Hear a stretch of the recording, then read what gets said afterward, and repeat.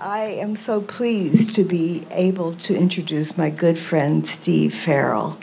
Steve is the head of Humanities Team, and he has a heart that is so big and full and caring. And Humanities Team has over 650,000 members in over 150 countries around the world. Steve will probably give us more information about that, and he'll certainly tell us some of the wonderful things that they do, like holding Global Oneness Day. You know, many of you may have participated in that and other things. So Steve and I are working right now on an evolutionary leaders. Well, normally we would call it a retreat, but now we're calling it an advance. So we're members of the Evolutionary Leaders group, and we are having this next month in Colorado. Steve has and where we both live, Steve has the most inspiring story of how he came to Colorado, because he was an entrepreneur in Silicon Valley, and he was the head of two wonderful companies that he founded. And then he had a calling, and that calling took him to Colorado and to eventually founding Humanities Team. It's a wonderful story, and Steve's become this amazing world server. And now I want to welcome Steve with all warm. Well, thank you, Olivia. Thank you very much for the kind introduction. I want to thank you and Helena Sheldon, who helped me get set up here to be here with you for this program. I've been really looking forward to it. And your name, 33rd International Conference, Forerunner of Light, Illuminating and Manifesting the Divine Plan. So first, congratulations on 33 years, because that's going back a ways. And I'm sure when you were founded, you had people looking at you cross-eyed. Maybe you still do. I don't know. But we couldn't be more aligned, let me say. I'm going to tell you about Humanities Team. If there's time at the end, I'll tell you that personal story. I'm not sure if there's going to be time to do that or not. But we are absolutely completely aligned. And what are sometimes referred to as esoteric teachings, not anymore. Like this is ultimate reality. So we're bringing it into the mainstream. I know that's what you're doing, and that's what I'm doing as well. So, well, let's get started here. I'm going to just share screen so you can see some slides that I've created here.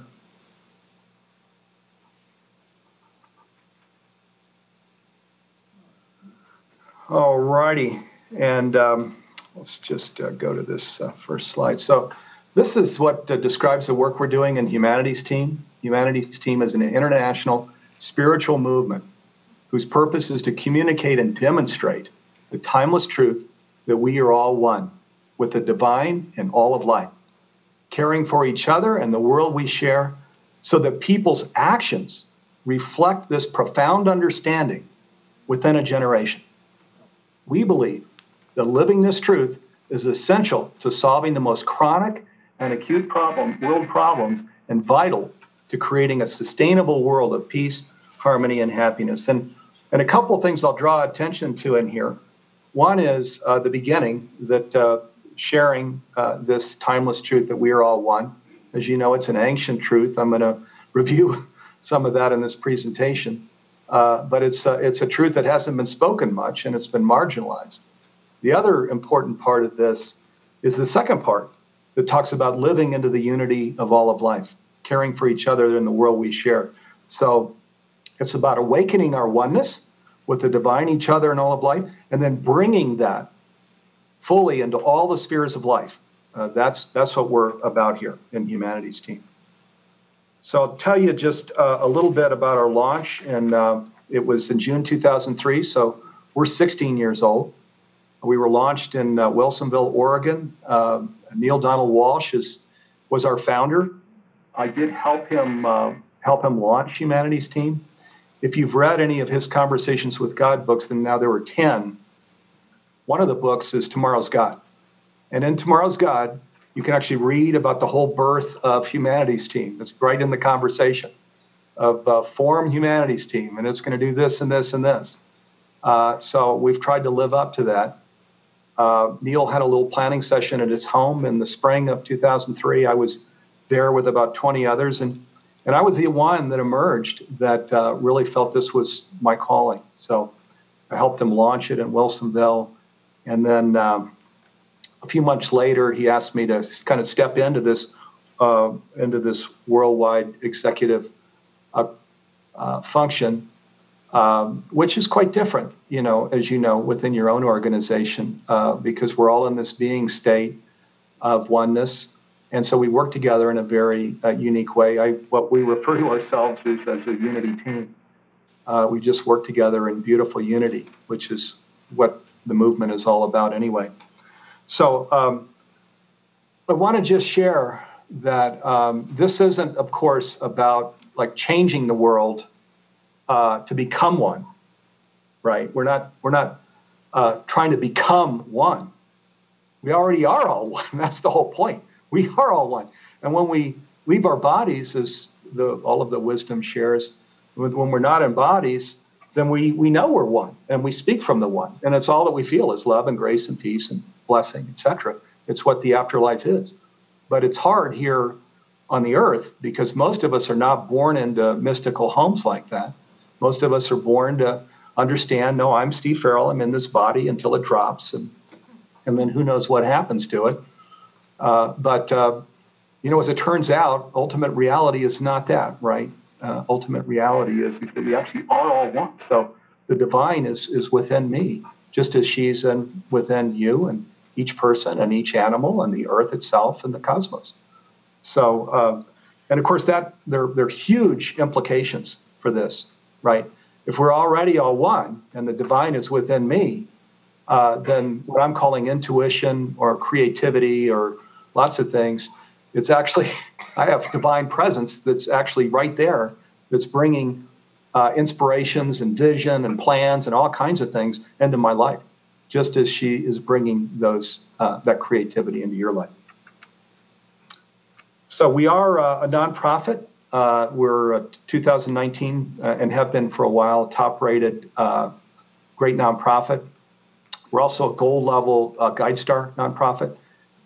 We are, as I mentioned, 16 years old. We're either a volunteer organization still at 16 years old or lightly paid. We've got mission-critical people in the organization that really have to have income, and they're mission-critical. They're heads down every day. So we're in the process of becoming first sustainable, where people are making market wages, and then what I'll call flourishing, where we have budget to be doing really cool things all over the world. So that's what we're working toward. But today I myself am a volunteer, even here in my 16th year, and others are too. Okay, so we're going to talk a little bit about oneness here, because that's really central to what our work is about. And you're familiar with this quote, I'm sure, from Albert Einstein. This is actually a partial quote, so we didn't want to take up the whole screen. I'm going to read you the rest of this quote, but it's that a human being is part of a whole called by us the universe, a part limited in time and space. He experiences himself, his thoughts, and his feelings as something separated from the rest. Then it goes on to say, a kind of optical delusion of his consciousness. This delusion is a kind of prison for us, restricting us to our personal desires and to affection for a few persons nearest to us. Our task must be to free ourselves from this prison by widening our circle of compassion to embrace all living creatures and the whole of nature in its beauty. Now, is there any more beautiful quote about oneness than that? In terms of describing what the problem is, this whole separation belief system, and then bringing right in the solution of what we're going to do about it, that we all perceive we're separate. And that's behind this whole American dream thing, right? We're here for 100 years if we're lucky, and we're going to go for this material success in the hugest way and sort of Darwin-like bring that treasure back to our family and sort of put up moats. But as it turns out, that's an optical delusion. And so our invitation is to see beyond that and to become what is described here so beautifully by Einstein. Now, the second quote I want to bring in real quick, since we've got him on the screen, is another quote you're, I'm sure, familiar with, that no problem can be solved from the same level of consciousness that created it. So this, of course, is getting into, so as we understand oneness, then it means that we've got to come in, that the solution, the way that we're going to live it, and the way that it's going to spread, and conscious evolution, the journey of conscious evolution, is not going to be through the same means as separation, right? And I think what it's really getting at is that consciousness will spread because its basis is the inner, and we'll be talking a lot more about that, and I know that's what your group is about too. Its basis is the inner. We're actually emanations of the divine, of God, of presence, of light, of love, of universe, of cosmos. So, and when we come from that basis, then and our collaboration, our discussion, our living, our participation in a group like yours, our participation in any group where it's coming from that basis of the sacred, is a completely different basis than the Western, in my head, all of it scribbled out in terms of how it's going to work, this whole mental framework and schedule. It's a completely different way of operating. Okay, to bring in just some more quotes here. Erwin Schrödinger, you're probably familiar with him too, Nobel Prize winner, 1933, so 86 years ago. And he says, quantum physics thus reveals a basic oneness of the universe. Now, and this was not a casual quote. Maybe you've done this, but if you Google Erwin Schrödinger and read what his life was about, it was near the end of his life, this was a huge focus for him. So it wasn't a casual thing that he was sharing at all. Then Ken Wilber, of course, who's right here in Denver, preeminent philosopher, with his term holon. The human being is a holon, simultaneously whole and part of a larger whole. But most of humanity is unaware that it's part of a larger whole. This is this whole oneness thing, where in the separation worldview, that there's not the sense that I'm a part of some body here on Earth, a part of humanity that's a body, a part of the Earth that's a body, of the cosmos that's a body. And that is where the problem comes in. So, and of course, sacred text has a lot to say about oneness, and I'm sure you've seen so many of the quotes here as well. The sutras, the Bible, the Quran, the Talmud, the Bhagavad Gita, the Upanishads, a lot to say. If you Google these and read what's said, you wonder, now how can it be? How can it be that here in 2019, there's so little awareness of oneness? Actually, it's growing, isn't it? Because in recent months and recent years, it's really growing. I'm seeing there's more and more discussion that everything is interrelated, interconnected, and interdependent, that everything is an emanation of one thing. So it's growing, especially in the last few years. But to the extent that this wisdom has been around this long, when we talk about Bhagavad Gita and Upanishads, my God, but it's not wisdom that's understood by the masses. Also, this book here called Great Principles Shared by All Religions. It's Oneness, Great Principles Shared by All Religions, a really cool little book that pulls these oneness quotes out of sacred text all over the place. One of the quotes here in the Bible, and there are many, and I'm sure you've seen them, but so one of them is, this is Genesis chapter 11, verse 6. It says, "And the Lord said, behold, the people are one, and they have all one language. And this is only the beginning of what they will do. And now nothing will be restrained from them, which they have imagined to do." So that's actually more than just about we're all one. That's also bringing in this whole that there's this limiting belief thing that's not real. right? Which is another piece of this. So if we're an emanation of the one, if we're a wave to the ocean, and the ocean is the divine, the cosmos, the one mind, then that's saying all the properties of the ocean are ours, right? Eternal life, infinite possibility, that anything can be real if we imagine it so. Now, these movies, you're probably familiar with some of them, maybe all of them, and Avatar, How to Train Your Dragon, Dark Crystal. I've watched with my kids. I've watched some of these so many times. Lion King, Pay It Forward, Ice Age. So the common thread, of course, in these movies is that everything's interrelated, interconnected, and interdependent oneness. So in Lion King, he lives in me, right? It couldn't be any, he lives in me.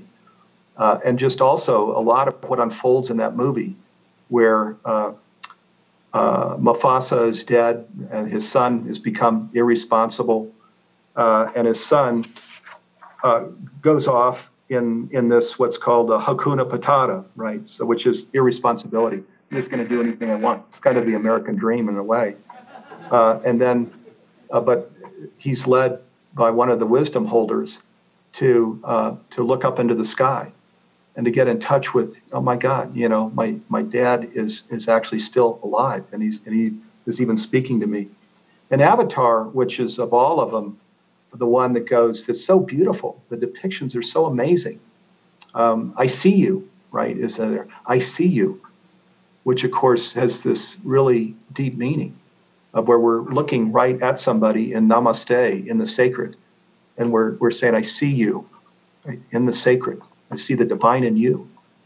And these other things that are throughout the movie, that she doesn't take sides, right? But it turns out that she ended up taking sides, which is life can do that, right? Just like during World War II, where you've got Roosevelt and Churchill there. She actually does end up taking sides, but often she doesn't. And these other movies that bring through these incredible messages about nurturing life. Ultimately, the whole point of oneness is that the divine is living in each one of us and in the earth itself, in animal life and people. And that means that we've got to, that means that becomes now the most important thing, right? That as we focus on our priorities in life, that we're going to focus on that which is life affirming, life sustaining, and life enhancing, right? That's all we can do in oneness, is we understand that I'm a cell now in the body of life here on the earth. I'm here for just a split, just an eyelash, boom. In the hundreds of millions of years of the evolution of the earth, I'm here for less than 100 years. So just an eye opening and closing is all I'm here for. And so the question then becomes, I'm on this challenged planet where there is, in fact, an existential crisis, and I'm a cell in the body of it. So what am I going to do? How am I going to live my life, right? And I can go off in Hakuna Matata, or I can say, well, I'm just here for a little bit, and I'm going to be in service to it just as it's in service to us. And I know this is a part of your spiritual work too, where you bring out these beautiful qualities of spirituality, where we understand that the divine has blessed us in the most amazing ways. That before we were ever born, we had the opportunity to select many of the features of life, the things that we would do, the places we would go, the obstacles, the challenges, the opportunities, the people that we'd be in relationship with. And then, boom, we parachute into life. And then while we're here, everything's working for us still, where we're going within, in that inner process, where we're feeling into that grace and love and peace and that wisdom and that love. And then our dharma, we're feeling into that, and we're guided to the things that we are to do. And that when we get off track and make mistakes, as we all do, that's fine. We have GPS, right? So, boom, we're just brought right back on track. Again, we feel into it of, I took a right turn. I should have taken a left turn, and we come right back on track. So these beautiful movies bring in these features of of conscious evolution. And again, oneness, these movie directors might not even say what I'm saying, but what I believe in oneness, their creativity, their imagination, that actually there's the divine is right there within. And in a sense, they were tapped on the shoulder to create these movies to advance conscious evolution. So this is all then coming to this whole paradigm of oneness in these two different ways that we can live our lives in the world. One, over here on the left, the Darwin survival of the fittest thing, where it's all about, creating treasure and growing that treasure and kind of putting up a moat and saying, and sure, doing little things, 1%, yeah, sure, just kind of sprinkling around 1% or something, or even call it 5%, or even 10%. But I'm still going to call it little things in today's world, where 1% or 5% or 10% isn't necessarily going to do it. Where there's an existential crisis, there's a lot more we can and should do. But that's left to each of our individual consciences to step into that. So where by contrast in oneness, we are, we're seeing that we're actually a cell. There's this diversity in unity, right? Where your gifts are completely different than mine and some other person's and some other person's. So there's this incredible diversity in unity. But where we all are getting into our dharma, we know exactly what our station is, what our gift is, and how we're going to contribute, and how we're going to be in service. So you have this image here of a body that's that diversity and unity, where we're a healthy cell in the body, not a cancer cell. We're a healthy cell. So we're a red blood cell carrying oxygen, or we're an immune cell that's helping to protect the body, or some other kind of cell. But we're healthy. We're focusing on that which is life-affirming, life-sustaining, and life-enhancing. Okay, so this, of course, then just brings in the whole social transformation model and sacred activism and the two important pieces. It begins, of course, with the sacred, so this whole inner dimension where we're going within and we're I know all of us, all of you, and certainly in Humanities team, this aspect of the inner sanctuary that, yes, there still are brick and mortar churches and chapels and things, but the real primary chapel or sanctuary is within. We're going within, and we're and as is said, if you don't go within, you go without. So it's important, and we have our spiritual practices that are again quite different: prayer and meditation, and walking in the woods, and so many other ways, listening to music and watching movies. There's so many ways that where we just come into that deep connection and friendship, and I'll even call it communion state with presence, with the divine, with the one mind. We've got all these different names for it, but where we're filled up with the grace and peace and blessing, where we come into a different being state, where we are in a different being state because of what we're doing in the sacred. And that then is overflowing. It's bridging over, connecting to the outer world where we're involved in. This picture here is activism. I've actually got 3 slides. But the activism actually doesn't mean we have to go out and protest, though some of us will. The activism is just bringing consciousness out into the world in as many different forms. Some of it is protest. I think often in our world, it's more affirming what is, like Mother Teresa said, I'll march for peace. I won't march against war. Or it could be charitable good works. And I know you all are involved in a lot of charitable good works. Or, as Olivia mentioned, I came from Silicon Valley. It could be just bringing consciousness into critical parts of the spheres of life. So starting a conscious business, bringing consciousness to schools, bringing consciousness through hospice and other features into medical care. And I could go on and on. Marianne Williams, bringing consciousness into politics, where she's saying it came in, yoga brought in consciousness, medical care is bringing in consciousness. And but guess what? Nobody's bringing consciousness into politics. I'm going to bring consciousness into politics. And there she is, brave Marianne, just on stage with all of these people that couldn't give a darn about consciousness. But she knows it's important to share. So, and of course, where we don't have these two in balance, there's trouble, right? So if it's just the sacred and there's no activism, there's no doing component, it's just meditating in a cave, that almost always we'll find that's not our dharma, and we're going to feel unfulfilled. And then where it's just activism, my aunt here in Boulder, Colorado, doesn't believe in a God or afterlife. So she's a big activist though. And where it's just activism, we can burn out because we're not fed by the divine strength. We're not even recognizing that it's there and that it's bringing wisdom and support and so many things in with GPS features and other features. We're not even aware that it's there. So either of these alone isn't going to accomplish much. So the key then is really finding balance here. For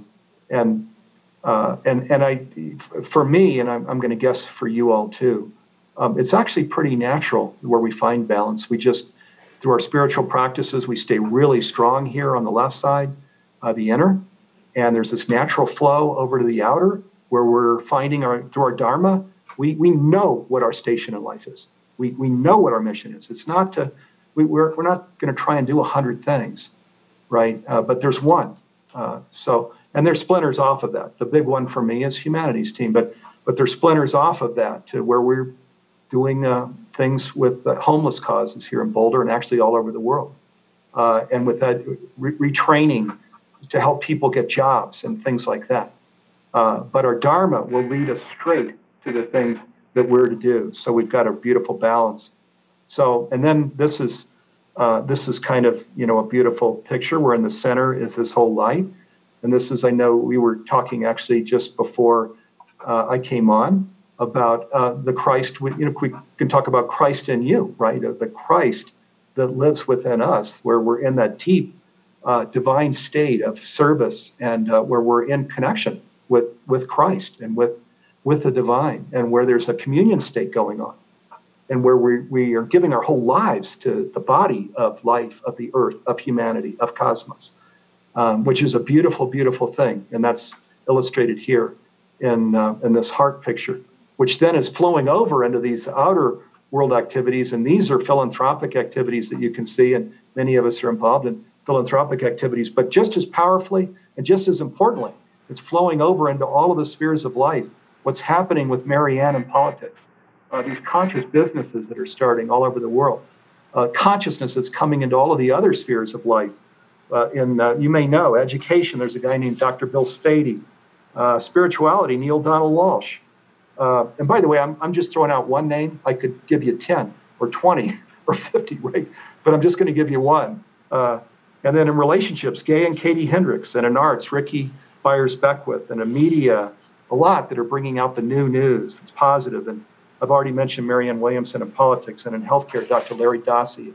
And I could keep going on. But just where we're being the change, where there's lots of really wonderful, beautiful, important communion state inner work going on that's then bridging over to this important outer world work. So now I'm going to just take you through our programs here briefly and just do a quick time check here. So I guess I'm doing okay on time. And I've got until, what time again? 1:15? Or 1? About 1? Yes. Or 1:10? Okay, we have you until your time 1:15, but we want to leave maybe 15 minutes at the end to have some dialogue between you and the group. Okay, so how much more time should I talk? Okay, until 1:15, so it's about 11:54. Well, another 6-7 minutes. Okay, 6 or 7 minutes. Okay, good. Let me just kind of speed through some stuff here then.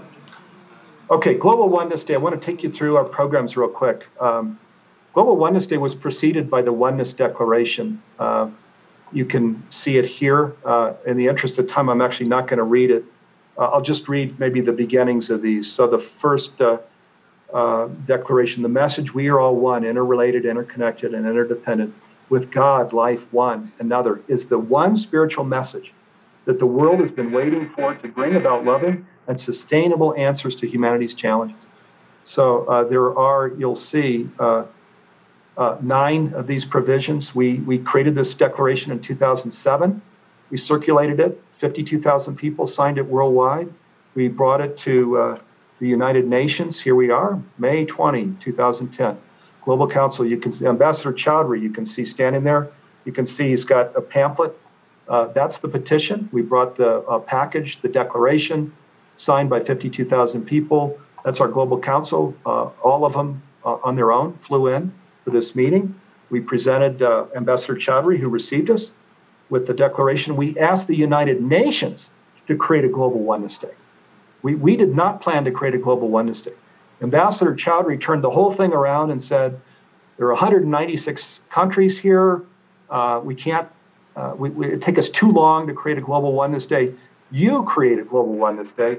And this is what he said during his speech. He said, you can see him presenting to us, I believe that unless we have the sense of solidarity among the peoples of the world, all of our efforts for peace and security will go nowhere. Will go nowhere. So he said, we have to have a Global Oneness Day, but you created. So we had no plans to create it, but we did. And we celebrated our first Global Oneness Day in October. It's actually on United Nations Day, October 24th, 2010. We had about, well, I'll tell you a little bit more about it here. I want to just show you these slides. We also give a Spiritual Leadership Award, Desmond Tutu here in 2009. That's our Global Council again. We all flew in to Pretoria, South Africa. And of course, Ubuntu is oneness. It's a beautiful African lineage basis for oneness. And Desmond Tutu and Nelson Mandela both created it. This is a posthumous award we gave to Nelson Mandela years later. Who the CEO of the Nelson Mandela Foundation is there with his friends and things. And what they did with Ubuntu, putting a spotlight on Ubuntu, and also all of the outer world things where they talk about the repression of dissent and crackdown on protest and attacks on human rights and emerging regressive laws and media freedom, political repression, armed conflict, on and on. As you know, those two men were incredibly brave. Desmond Tutu is still alive today. He's older, though, and his foundation's down in Cape Town, South Africa. Then this is our Spiritual Leadership Award for, it says Michael Beckwith. It's actually for Ricky and Michael. You can see Ricky right there to the right on the left of Michael Beckwith. And Ricky's a great artist that brings all the spiritual expression through in the most beautiful way. And Michael Beckwith is a one-of-a-kind with agape, and where he's in the media. Often the media wants to do a religion versus spirituality thing, and they usually choose Michael to come in and speak. This, again, is our Global Council. We all flew into Colorado to present this.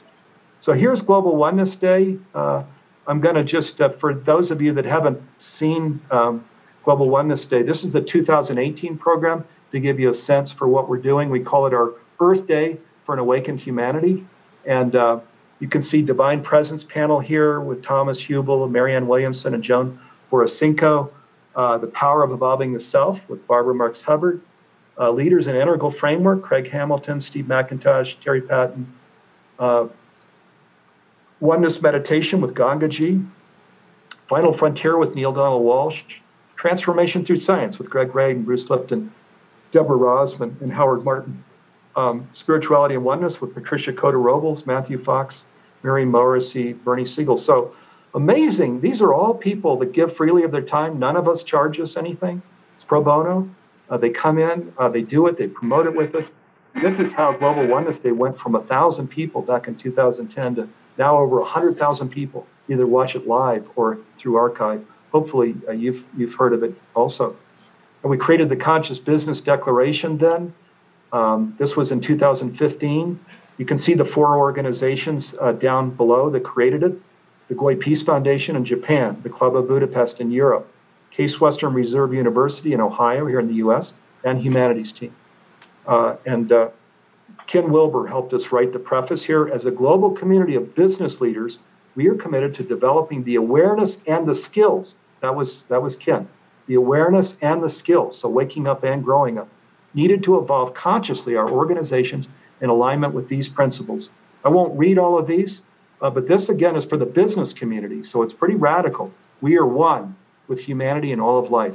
Business and all institutions of the human community are integral parts of a single reality, interrelated, interconnected, and interdependent. And these other provisions all flow from that. We spent over a year creating this little declaration. But the reason that we did, because there are B Corps and conscious capitalism and so on, is in these earlier versions, which we call wave 1, wave 2, we call this wave 3. In wave 3, we're bringing in the fullness now of connection, of oneness, of consciousness. So that organizations that have cultures based on this are the collaboration and the decision making is deeply informed by consciousness. So that's why we spent so much time creating this declaration. And this is just a picture of there were 5 of us that worked together to create the declaration. And I'll wrap up with this. We used to just do free interviews with people all over the world. Again, we're a nonprofit. And then beginning about 2016, it was interesting. The people said they didn't want to just do hour-long free interviews anymore. They did not want to do that anymore. We've been doing that since our founding. And what they said they wanted were courses, programs that are, I'll call it sticky, that give people the skills to really fully understand all of these different features of what oneness and spiritual and mystical living is and how to really live them in an empowered way. So we want courses, we don't want free interviews. So we began to shift over, and now we're a transformational education program. We're the one nonprofit that's in this space, as you're I'm sure familiar with Mind Valley, Sounds True, Shift Network, and Evolving Wisdom. We're the one that's a nonprofit. We're the smaller one, but we're growing quite rapidly here because we're not focused. We're not a for-profit, so we're not focused on just things, bending reality and abundance blocks and things. Those can be embedded smaller teachings, but in the overall, what we're focused on is in this generation, manifesting this planetary awakening in all spheres of life. So, and that's a big job, which includes lots of different forms of education. These are some of the initial leaders that have come in to be instructors. Barbara Marks Hubbard at 3, which is all about raising consciousness. She used her 52 Codes book. Neil Donald Walsh spent 3 months creating our final frontier. It was like writing a book, he said. And then Greg Braden, Bruce Lipton, and HeartMath created this science of self-empowerment. It's called Cellular Consciousness. That's Bruce Lipton. Heart Intelligence. That's Howard Martin and Deborah Rosman, HeartMath leaders. And The Untold Human Story. That's Greg Braden. Incredibly powerful, where they came in the first person and talked about their science and how they're living their science to become really empowered in divine presence. You probably know Greg, Bruce, and HeartMath are not afraid to talk about spiritual, about the divine in you. They're not afraid to talk about that. I created my own program on conscious leadership that's all about how the divine is in service to us. And when we come say, I'm in service to you, or surrender, whatever term we want to use, then the tornado starts, where there's this, where we're in service to life itself, and it's that pure agenda. And that's when the miracles and blessings come in. And it's like that we call humanity's team a God job, because we're just focused on the big agenda, no little agendas.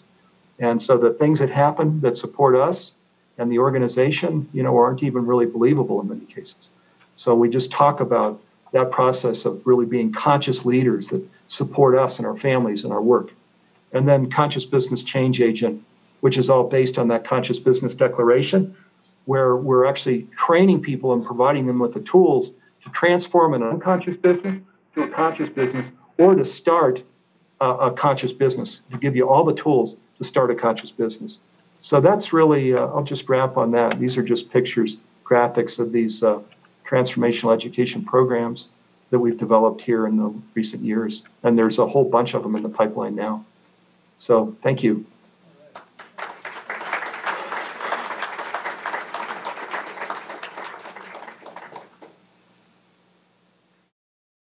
You can hear me now. This is Sheldon. Yes. You said, okay, so we would like, if you can, just to say brief journey from Silicon Valley to Oregon in 2003. Just kind of what led you on that journey, and then we'll get a chance for people to ask some questions from the rest of the audience. Yeah, well, briefly, what it was for me was I was incredibly blessed. I grew up with a single mom. There were 7 siblings, and I paid for my own braces when I was in the 6th grade. I grew up. My mother was a legal secretary, and then I ended up being in the right place at the right time in finance, and then in IBM, and then I left IBM. And then I started 2 companies. I took 2 companies from zero with just used furniture and an executive suite to 75 million in revenue. 2 of them. One of them it took 10 years, another one 2 years. But during that process, I became familiar with this wisdom that we're actually one, that I myself and you and everybody is an emanation of the divine. And I sat with that to decide who am I and who am I in service to for the rest of my life. Am I who I thought I was, the American dream guy that's really going for it here and building quarter over quarter revenue growth and a serial entrepreneur? Is that who I am? Or am I an emanation of the divine, eternal with these unlimited capacities, and I'm here just for the blink of an eye on this planet during its hundreds of millions of years of evolution, and I happen to be here right at the decision point moment between evolution and devolution. Who am I? And I decided I'm the second one, I'm not the first one. And so when I decided that, I lost all my passion for business, I sold everything, I left the Young Presidents Organization, I moved to Boulder, my whole life completely changed. I lost almost all of my friends because my friends really didn't understand the decision I was making. But I've come into these incredible new prosperities of what this work is, and that nurtures me and my family, and that has grown Humanities Team to what it is. And I'm a much richer person today than I was then. Marvelous story, Steve. Wish we had more time to go into it, but I want to give a chance now for anybody, questions from people here in the group. Anything you would like to be asking of Steve?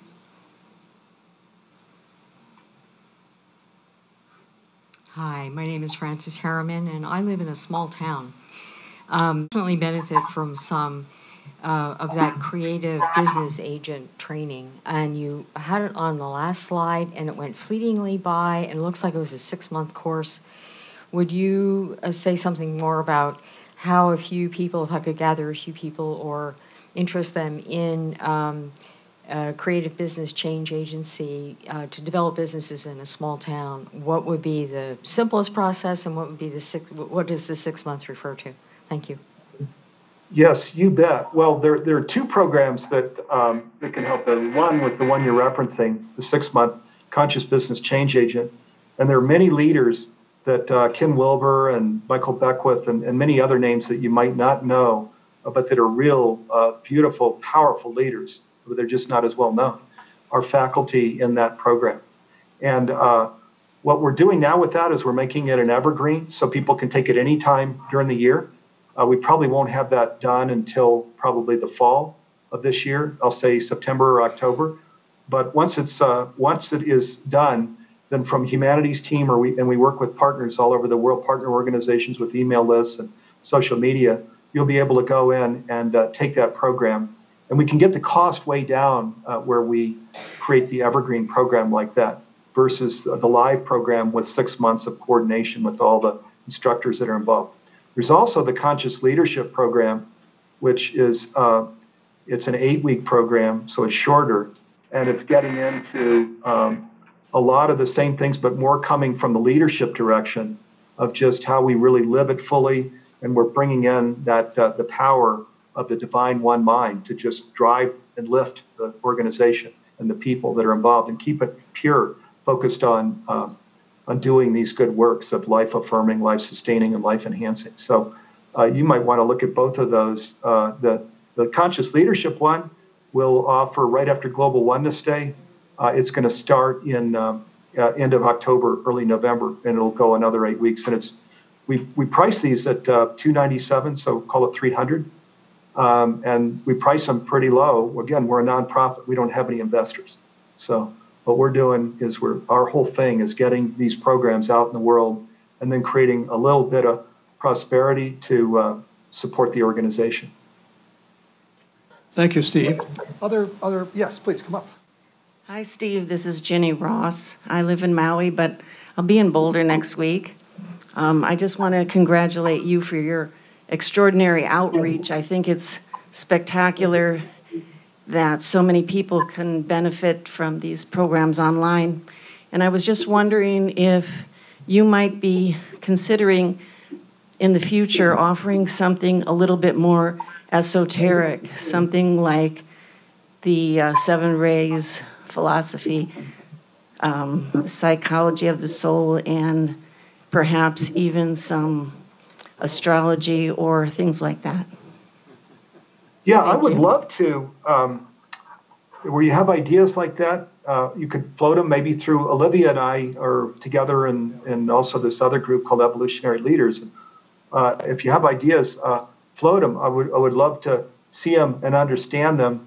We are bringing in these. You could even see in this presentation, the esoteric. But I think you're bringing in their deeper topics here, the things that we can go into that are really a much fuller discussion. I think that's what you're suggesting. And yeah, I would love to see what that might look like and what its possibility is. Right now, we're, as I mentioned, we're the smaller transformational education program. These other ones are big organizations, and they're putting out programs every week. We put out a program about every 2 months. So we've got to make sure that there's a pretty substantial following when we bring our program to market. Once we get bigger and we've got more programs out there, we'll have more license to just offer other kinds of valuable programs that don't necessarily need large followings. So that's just one of the considerations there. Yes, come on, David. Hi, Steve. This is David Hopper. I've been listening to your broadcast for quite a number of years, particularly on business leadership. I have an interest in, let's just say, what we call the seed groups here, and basically involves the politicians, the educators, the scientists, and the healthcare workers, et cetera, and how they collaborate and bring in the higher thought forms of what society can become. And I was wondering, with your evolutionary leaders, they collaborate and work together, and even with your faculty, is there a possibility that these people can come together with some type of collaboration with people of industries, with government, politicians, and put out some type of presentation where the public can interact with that too? Thank you. Yeah, David, absolutely. And one is just the things you have in mind, you might make sure Olivia understands, because again, she and I get a chance to collaborate. We've got a big meeting actually coming up here soon in Colorado. But as well, there are a lot of organizations that are being spawned right now. It's part of why we can say this whole planetary shift it's on track. It's going, the press is not covering it, but there's a lot of really good things happening. Let me give you an example. Within Evolutionary Leaders, we've got something called a Conscious Business Synergy Circle. And we've invited people that aren't part of Evolutionary Leaders to come in and be part of those programs. We've been meeting about once a month. Well, there's another group that just surfaced. I got an email just in the last couple of days called Conscious Leadership Guild. And they've got 60 people already. And Paul Pullman is one of the members he was the CEO of Unilever, which is the big conscious organization based out of Europe. He recently left. He's not the CEO any longer, but he's one of the members of the Conscious Leadership Guild. And they asked me if I would want to be involved. And I said, sure, I'd love to be involved. Which is like what you're talking about, where you've got business leaders, you've got nonprofit NGOs, academics, all coming together for the common good. So yes, there are groups like this, and because just like you all, there's a lot of us that are totally committed to this planetary awakening. We feel like we've embodied to be here to do this. Steve, this has been really terrific, and I'm going to say, by the way, that Ronaldo may be part of this guild. I'm not sure. He may talk about it tomorrow too. So we have between you and Ronaldo, perhaps we'll see what's going on a larger scale. Time for one more brief question and response. Anybody else want to? And Ronaldo, let me say, he's fabulous. He's a great speaker, but he's doing great work out in the world. And he's pushing, he'll tell you, I'm sure, that with Sam's Club and some of these big retail stores. He's in there actually influencing the wages that they're paying their employees. These big, huge manufacturing companies listen to Ronaldo and some of his peers that are in talking about creating that which is life-sustaining and life-affirming, life-enhancing. So it's one of the areas where work needs to be done, getting better wages into some of these organizations. And he's also, he'll talk about the existential crisis, and he does with business leaders. He says, we've got to, we're at a decision point moment, and we're asking you, inviting you to come in and to participate. He's got a lot of courage. Steve, thank you so much for your presence with us, all the work you're doing in the world. And we're going to move on to another aspect of our conference, but thank you. Blessings. Yeah, thank you. Thanks for having me with you. Appreciate it. And Godspeed to you all. And again, wow, for 33 years, that is really, really awesome.